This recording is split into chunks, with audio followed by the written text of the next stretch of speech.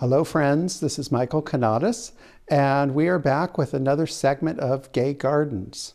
So we started this out not knowing really where we were going to go with it, but since our friends out there are enjoying it, we're going to keep trucking with our Gay Gardens videos.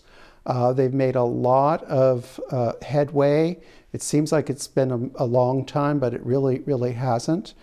We're just wrapping up the big three getting done, which is the roof, which is one of the most important features on any historic building, any new building. If you don't have a good roof, there's no point of doing anything else.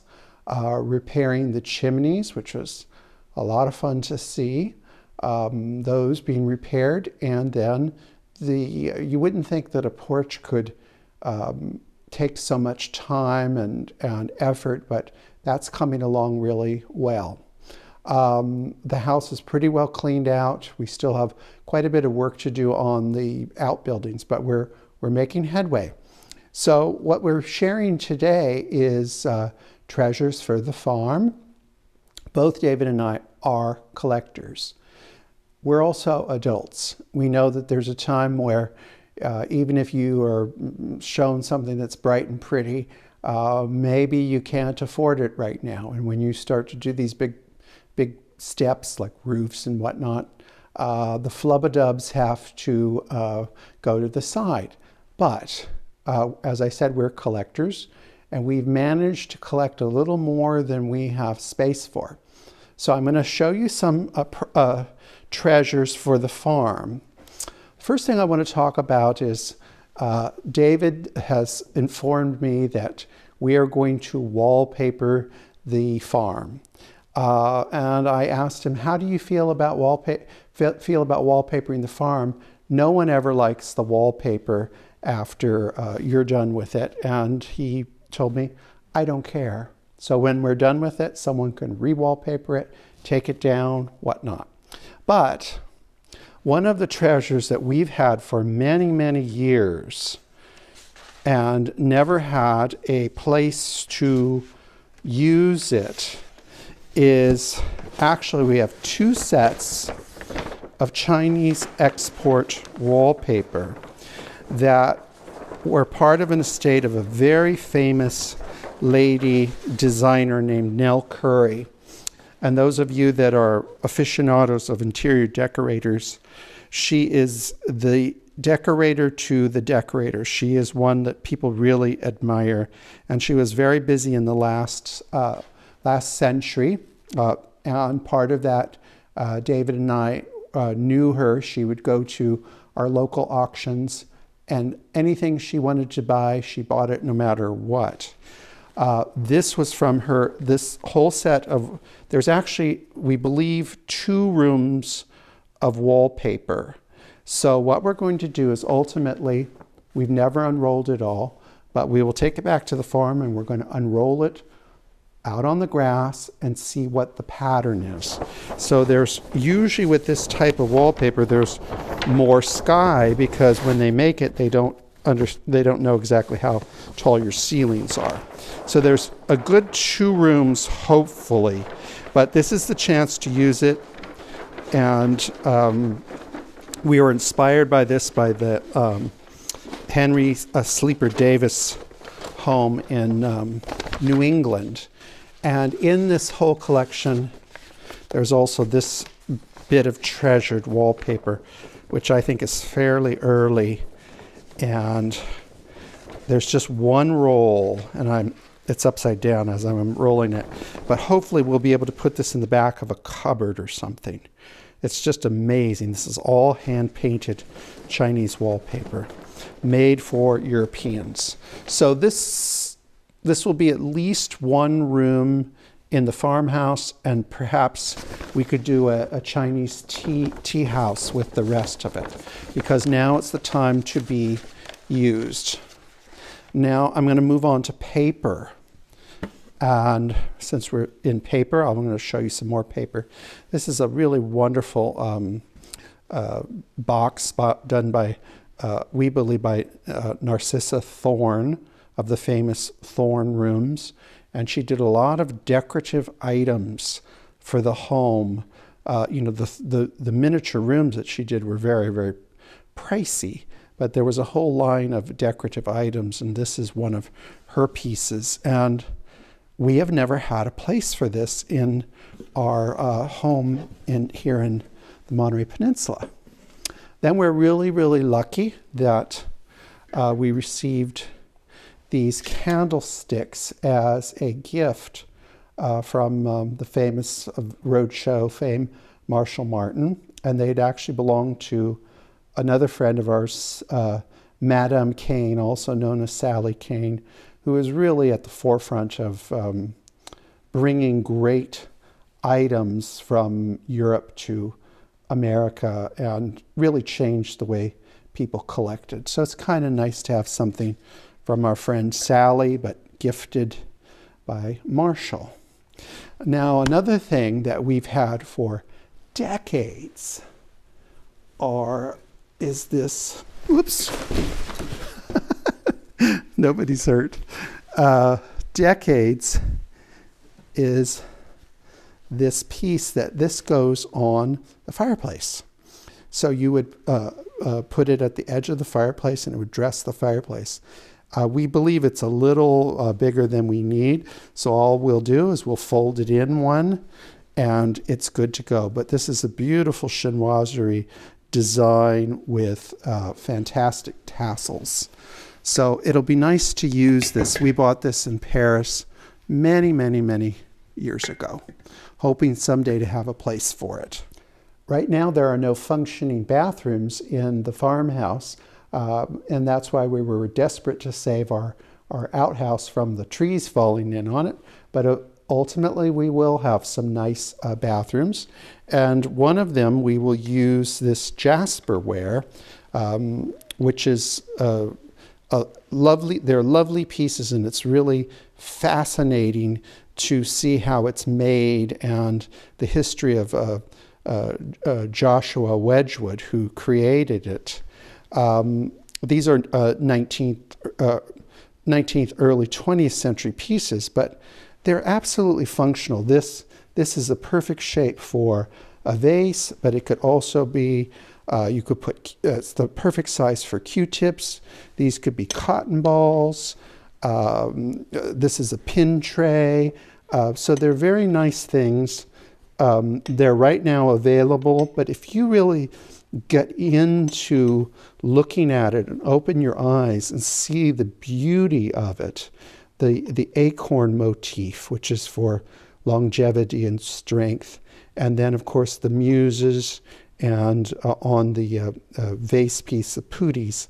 It's really lovely stuff, and it's a great time to buy these types of pieces. You can get them the same price as a lunch at Starbucks.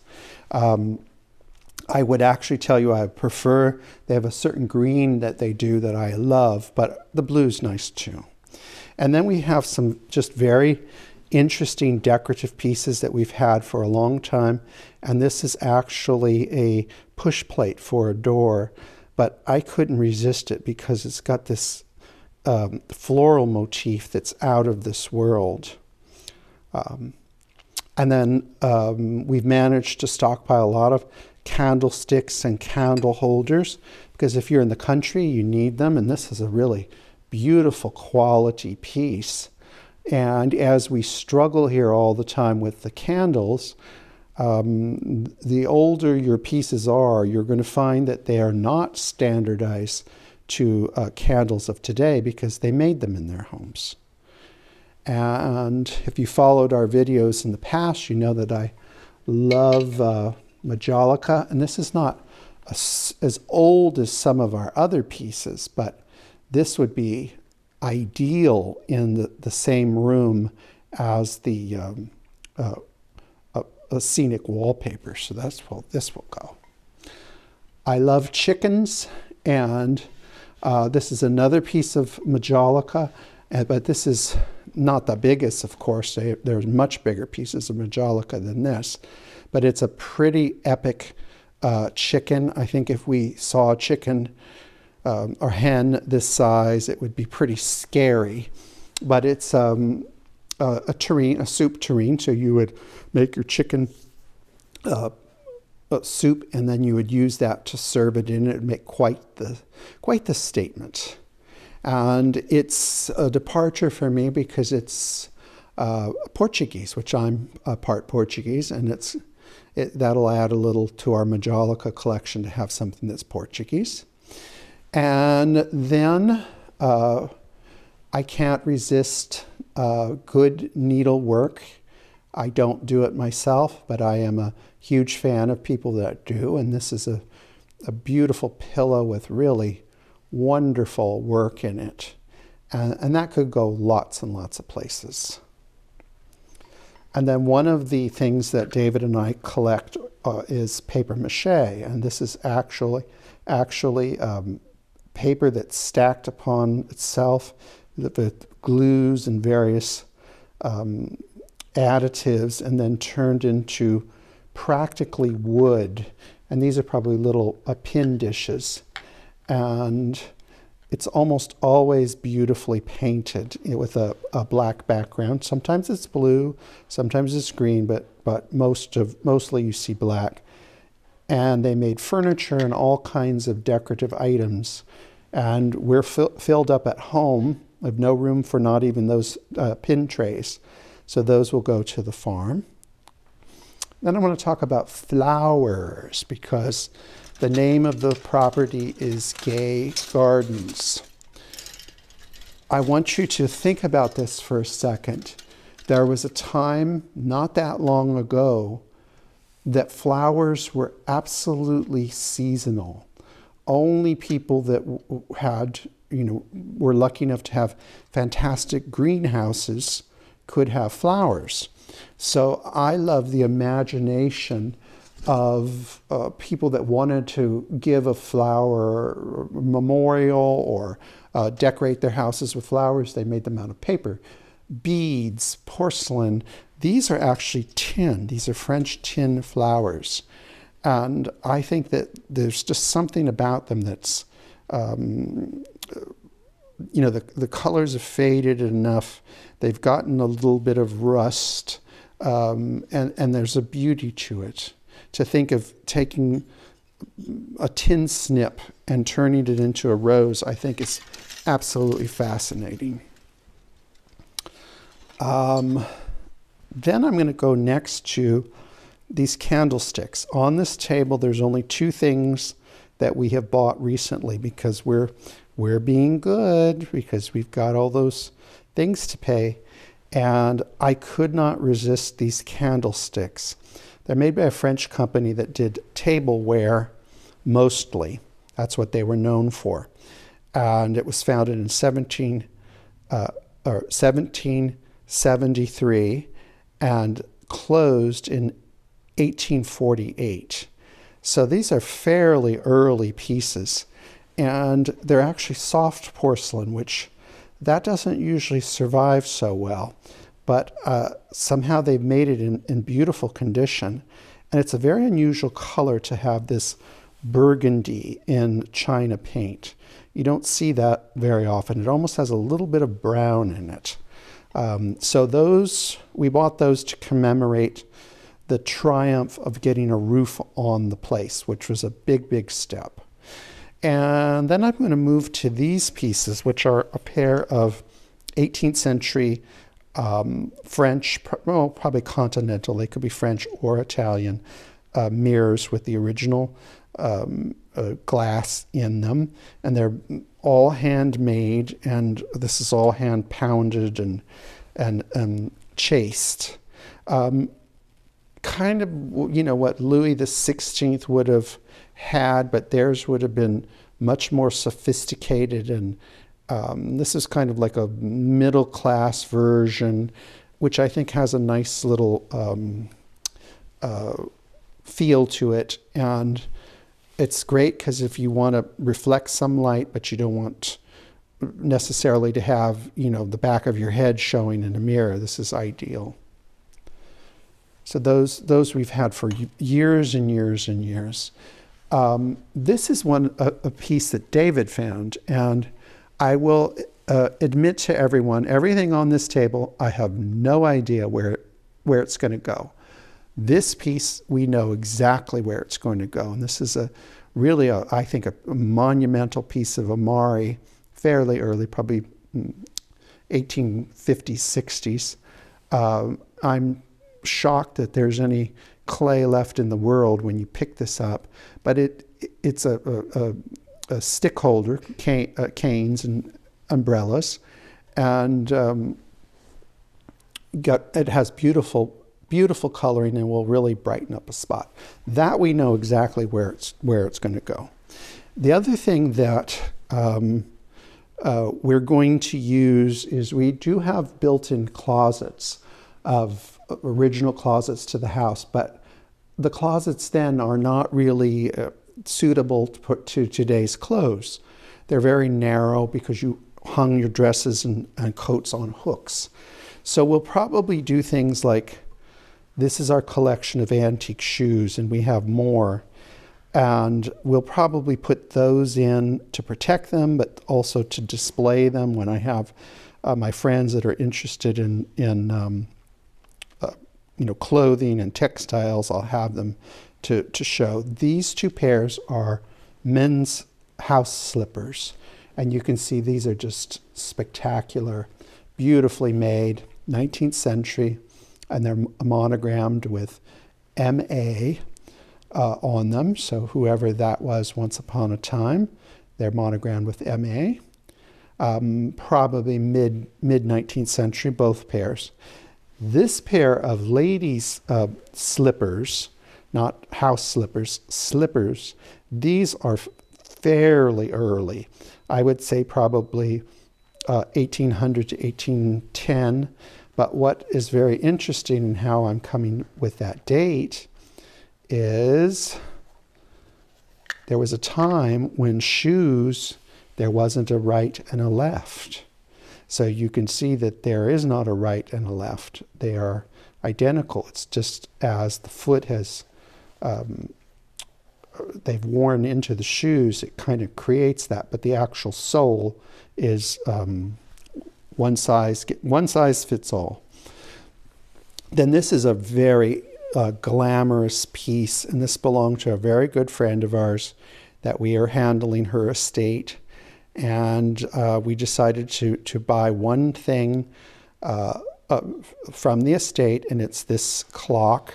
And she had a love of poodles, and I grew up with poodles, and I haven't had a poodle as an adult, but I have a soft spot. So there you have a Cupid being pulled by a poodle, and I believe in French they're called corlans, I believe. So that's kind of a nice tribute to our friend, and she would love the concept of the farm.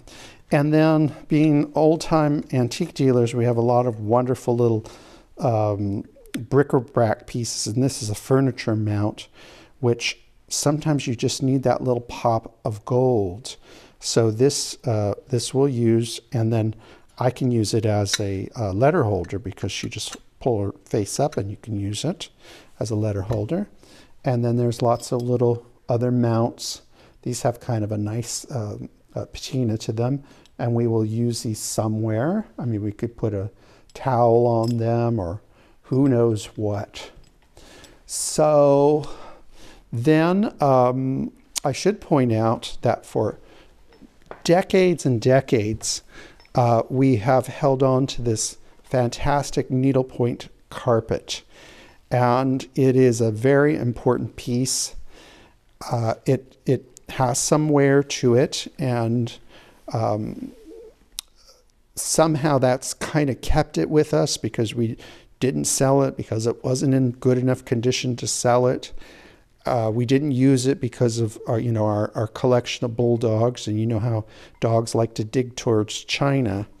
So this is going to go towards into the farm, and it needs some repair, and I've never had the time to repair it. But if I go back for a week and want to get bored, I have a project to mend it. But we are absolutely going to use it.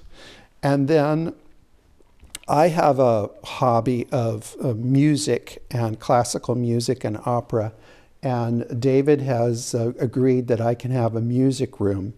So I'm going to bring all of my musical memorabilia, which are old time autographs and various artifacts, will go into the music room.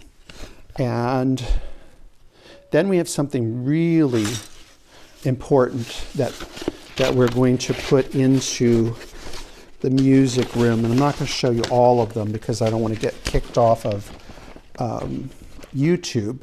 But these are a study of the great Max Lorenz, an incredible tenor of the last century, early part of the century, into the very, very dark age of World War II, and an absolutely fascinating life that he led. And these are all important sketches done by a very famous illustrator of that time frame.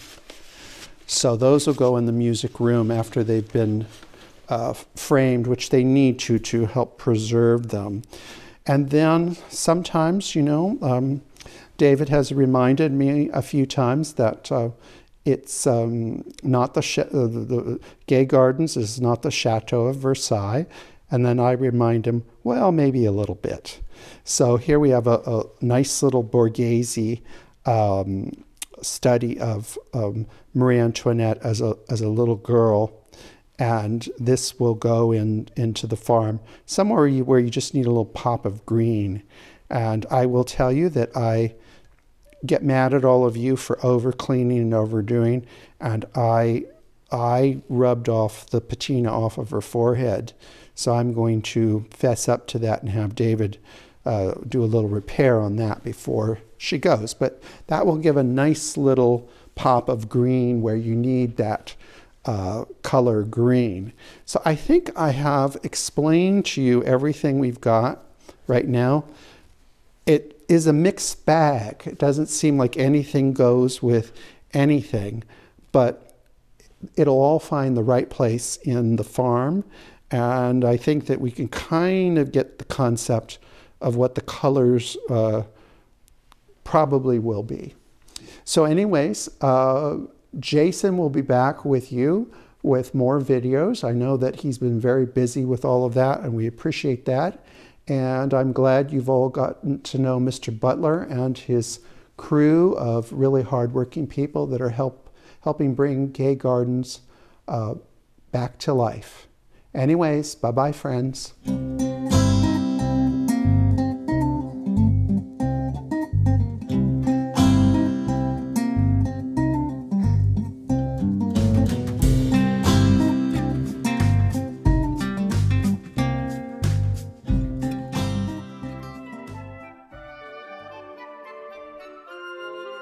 Remember to like, subscribe, and hit that notification button.